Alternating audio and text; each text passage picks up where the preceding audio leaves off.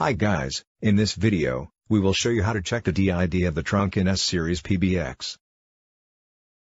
Firstly, open the PBX web interface, and go to the CDR menu. Then make an incoming call to the trunk you need to check the DID. After the call, click the gear icon and tick Source Trunk and DID option.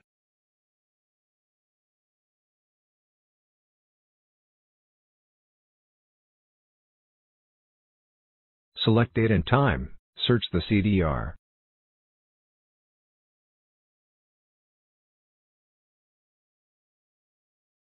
Find the call you just made, and you would get the DID number of the trunk.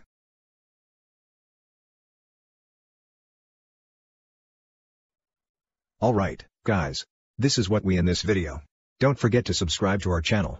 Get more details about troubleshooting, check out our knowledge base. Get more information about system configuration, please visit our document center. I will see you guys in the next one.